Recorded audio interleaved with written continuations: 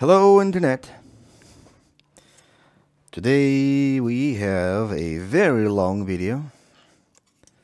We're going to be trying to fix this massive finger licking 4090 from Asus that was supposed to be tough, as this logo here suggests.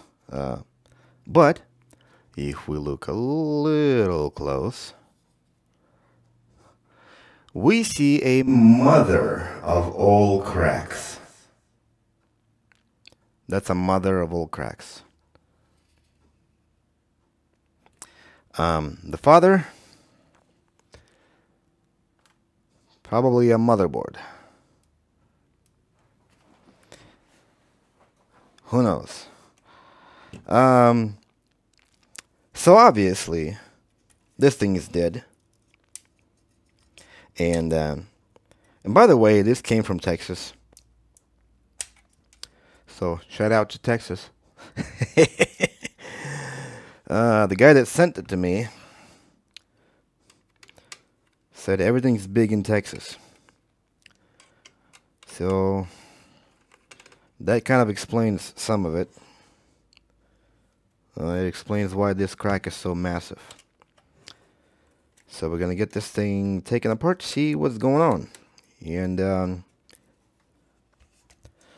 I do apologize, I sound a little bit sick. That is because I am. So I don't want to go into fixing the crack first and then doing everything else, because that wouldn't be smart. The smart thing to do would be to fix everything else. And by everything else, I mean I want to look under the core, because I have probably 100 reasons to believe that kind of damage had twisted the PCB to a point that we will have a very good number of pads ripped under the core.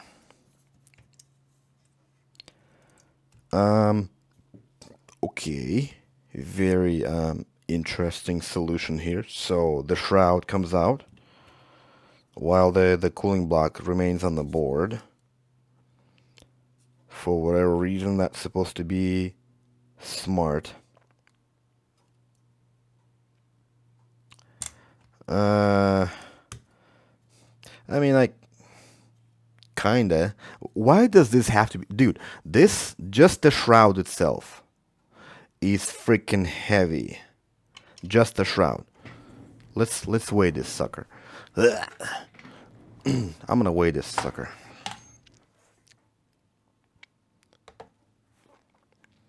£1.9 kilo. 1.9 kilo. Just, it's over a kilogram. Holy cow. And then you got, oh, we're gonna get to that. We're gonna get to that son of a gun. We're gonna get that heat sink out of the way and see if we can. Well, for one, it makes this assembly tricky.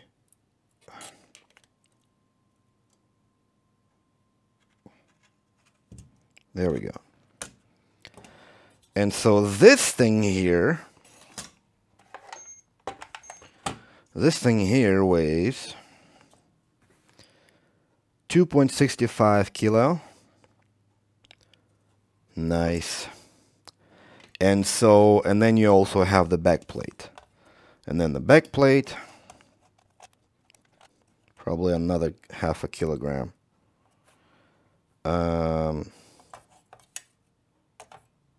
Wait, am I doing pounds or what am I doing?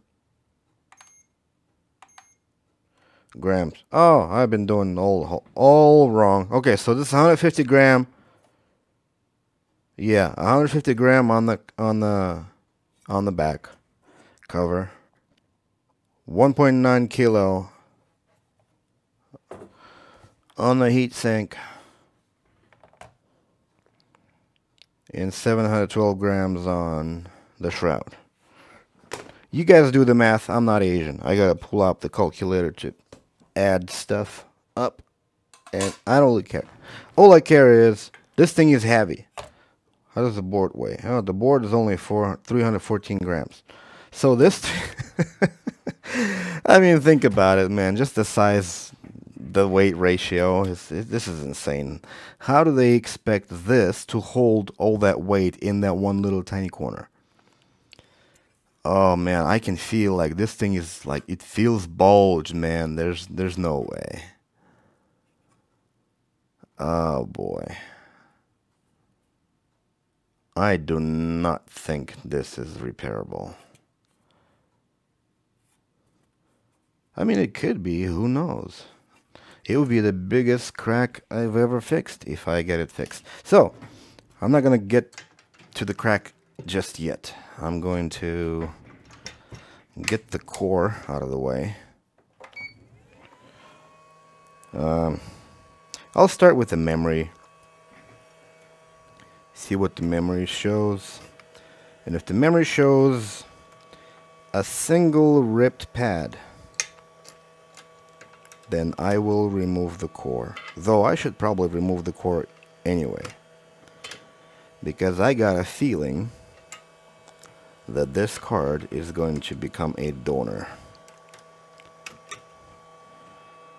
I just got this feeling that this card will be a donor.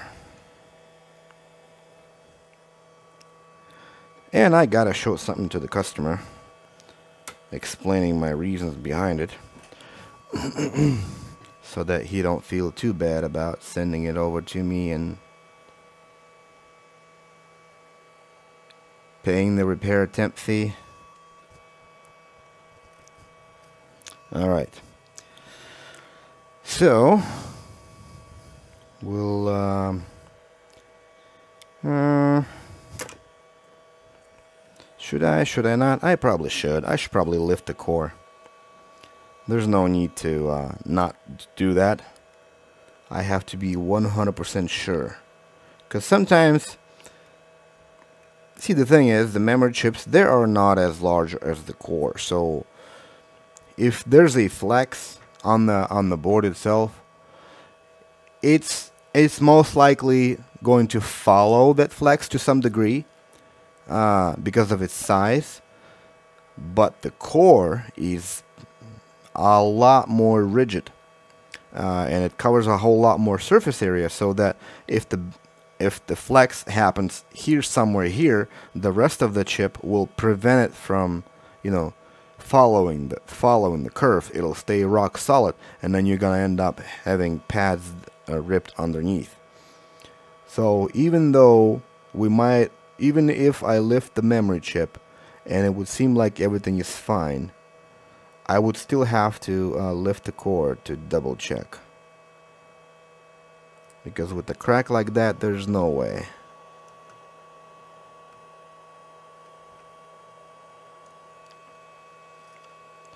And why do they make him so heavy anyway? This is ridiculous.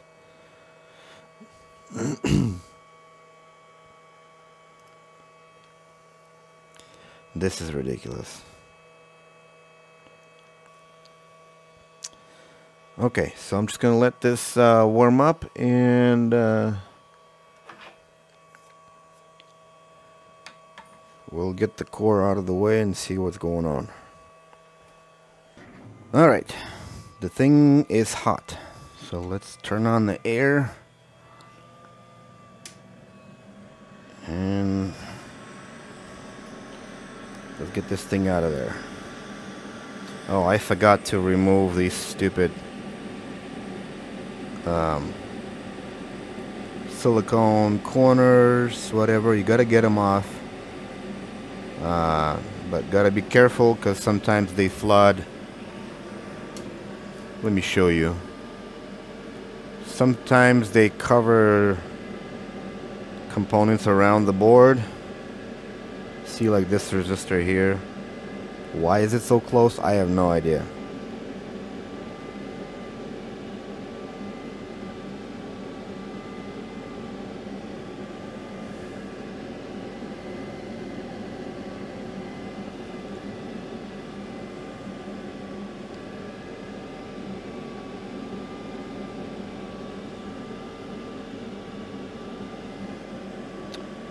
Okay, here we go. Probably shield on the caps. Won't hurt anybody.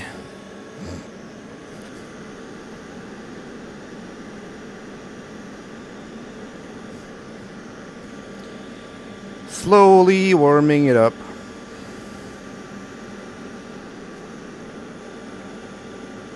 About 280 is where it's gonna start come off.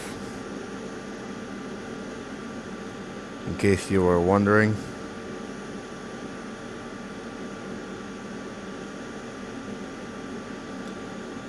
Three times the boiling temperature, almost.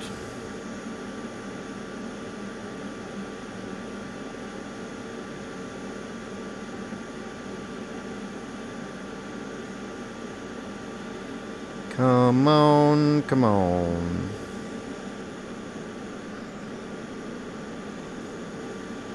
Alright, we got movement. We got movement. There we go.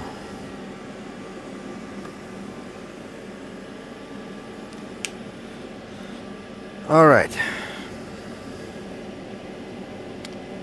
So it looks like there are no ripped pads under the core, which is promising. What about the memory?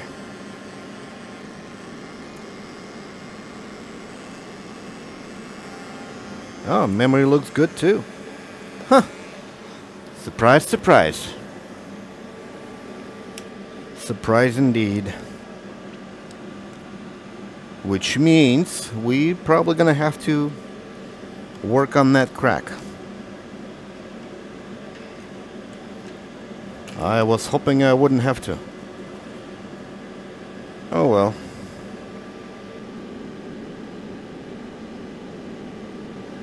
Now, a small incident just happened. You guys didn't see it on the camera, but as I was letting the core down, I don't know, my finger slipped or something. Never happened before. And so I ended up dropping the core down, though it landed on the pad, but nonetheless it was dropped maybe from an inch above. You would think, well, you know, what's wrong with dropping the core on the silicone mat from an inch height? The thing is that there are solder joints inside between the crystal and the substrate, and if they were hot enough, if the solder was still in a molten state or a liquid state, and I dropped it, chances are there could be broken solder joints, there could be internal shorts, there could be all sorts of problems. I will not know it until I put the core back on the board. So that's just something that can happen. Never happened before. But it happened today because I'm filming. All that pressure from you watching me do stuff.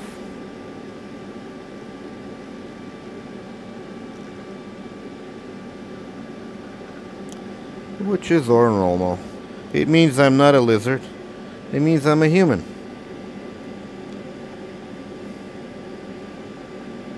Make human mistakes.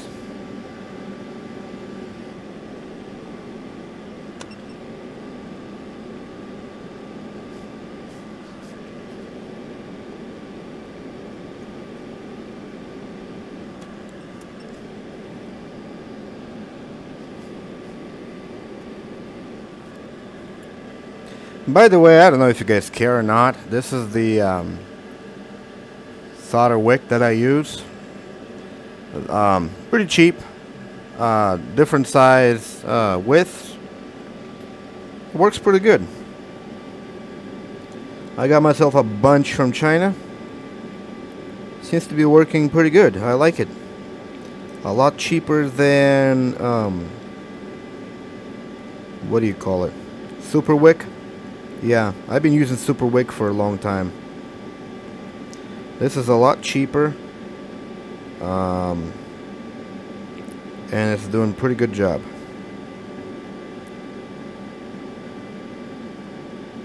It's not as fine as Super Wick, but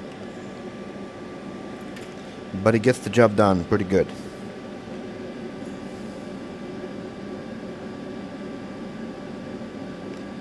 And actually, I think that the Super Wick can sometimes be too fine. Probably a good thing for like really small tiny areas like iPhones or whatever. But for GPU repairs, this is probably fine.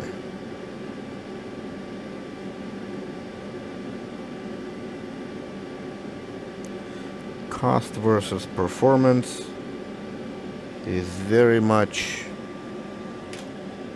reasonable.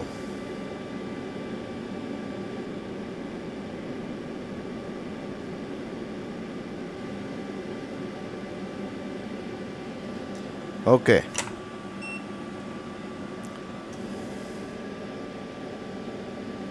If I don't clean this now, it's going to solidify to a point of a burnt sugar, and it'll be impossible to get it off.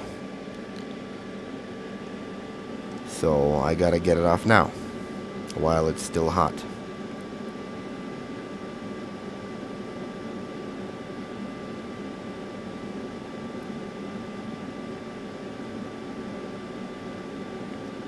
That's one of the downsides of the NC559 or 995. Which one is it?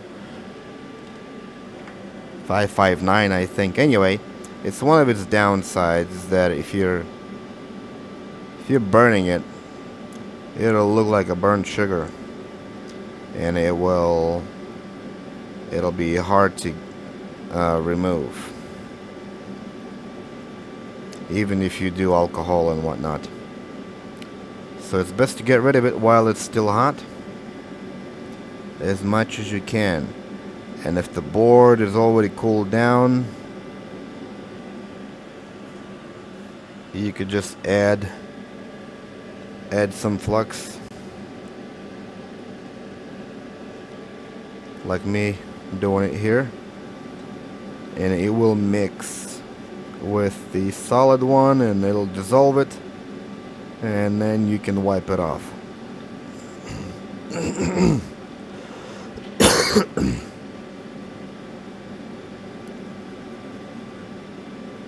You don't want to see any yellow pads. Alright, that should be enough. So, 4090s, in case you didn't know, are not much different from a 3090. At the very least, when it comes to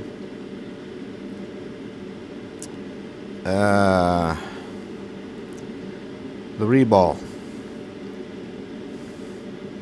And a 3090 is not much different from a 3080 Ti. At least when it comes to the reball. And what do I mean by that? Is simply they're all using the exact same stencil. If I'm not mistaken, I'm pretty sure they do. Which is very convenient because you don't have to buy any more stencils. And even the memory chips, these GDDR6X 2GB modules, same thing. The layout hasn't changed since the first GDDR6, which makes it very easy and convenient for repairs. You don't have to buy different stencils for anything. Like back in the day, GDDR 3, 4, 5, 5X, they would all be different. But now, since the GDDR6, they're all the same. 6, 6X, and hopefully 7 in 2030, or whenever it's gonna come out. Hopefully it'll be the same. So that way we won't have to go and buy anything. Now the core, on the other hand, given how little performance we get per each generation lately, it doesn't seem like it needs to get any bigger. I think they'll be able to squeeze the same amount of power from the exact same substrate. And then the crystal itself will be different, obviously. Unless they go with the chiplet design, which is going to be the end of the day for everybody. Because if they're going to start incorporating memory into the core, we're all dead. There'll be no more repairs. Because if the memory dies and the memory is part of the core is dead. And that is the reason why there's so many dead Vega 64s. Or any Vega cards that have memory chips part of the core. Or HBM, whatever. Yeah. You don't want that. It'll give you an extra performance boost. But at what price? At the price of buying a new GPU after sneezing on it? No, thank you. I would rather go with longevity, serviceability over any kind of performance boost. Especially considering how little that performance boost may be. I mean, it may not be little, but it's still not twice faster. You know, because suddenly the repair cost is doubled, if not tripled. You know, I don't know.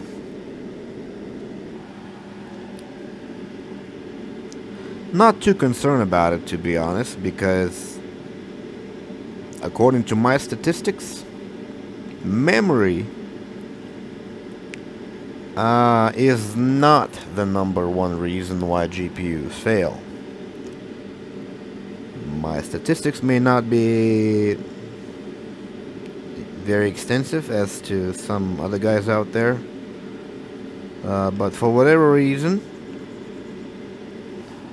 most of my repairs involve reballing the core. Even though at first it would seem like there's a memory problem. And then, you know, you lift the memory chip and replace it with another one, and it doesn't seem to make a difference. And then you reball the core and everything's fixed. I get that a lot. I don't know why. Maybe I'm so unlucky that I have to reball almost every core for almost every card I get. Don't know. Not the luckiest person in the world for sure.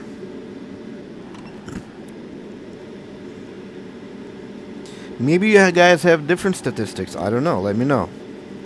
I wonder what is the most common reason for a GPU to end up on your bench. Let me know. I would like to know.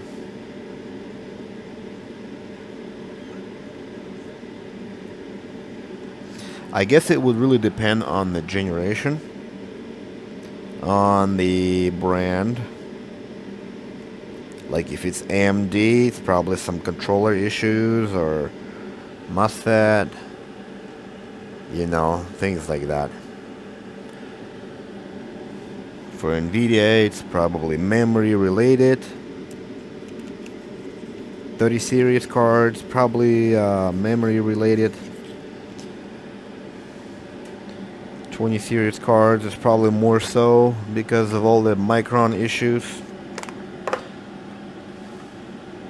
I don't know. All I'm saying is that most of the cards that I get, they are related to memory, but they're not memory issues. The memory chips themselves are fine most of the time.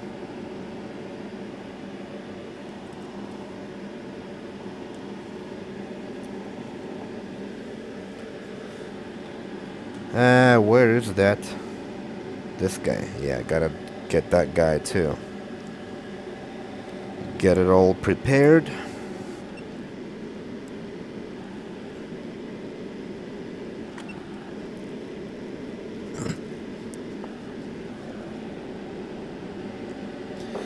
Okay.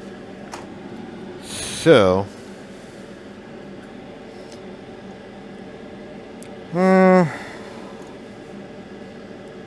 gonna put that in the bag and get it out of the way for now. Because if the board is not salvageable, then I am wasting my time reballing the core. So let's address the board.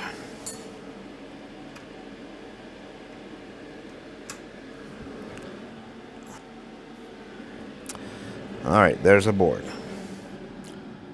Let's clean that up a little more. I don't see any ripped pads, which is great. So we can go ahead and focus on the crack. And that's gonna be a disaster. So might as well get prepared with everything we need to get this rolling. Probably several pads of absorbent material. What else? I probably want to lift the board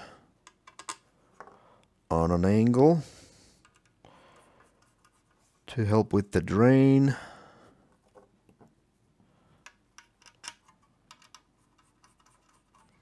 And before I even do that, well, no, I'm not going to power the board right now. If I power the board, it could be a disaster. I wanted to see if I could get voltage everywhere on the board, but doing it now is not the smartest thing in the world. And like that. So the board is a little bit on an angle, as you can see. See, I got standoffs taller on this end than on this end, so it kind of stays a little bit on an angle, so that whatever alcohol will be pouring on it will drain down. It'll drain down. And see, like this. It drains straight down. So now let's activate the aggressive tip.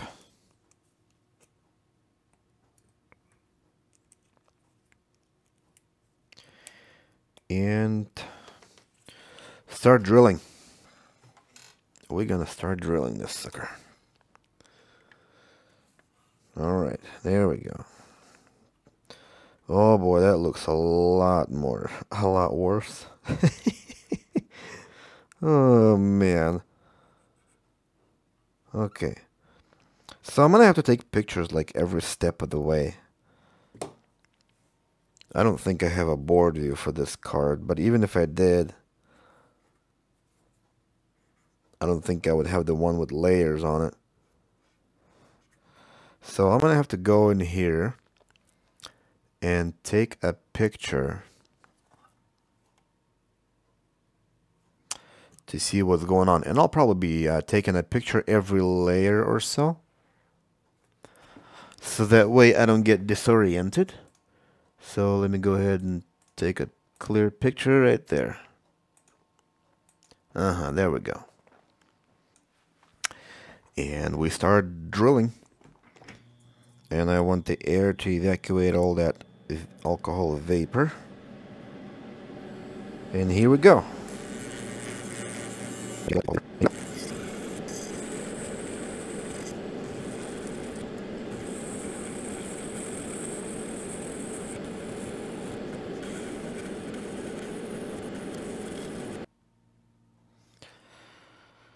This does not look good.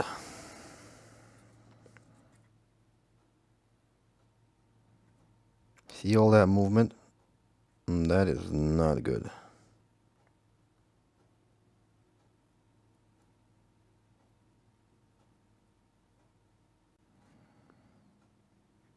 Too much.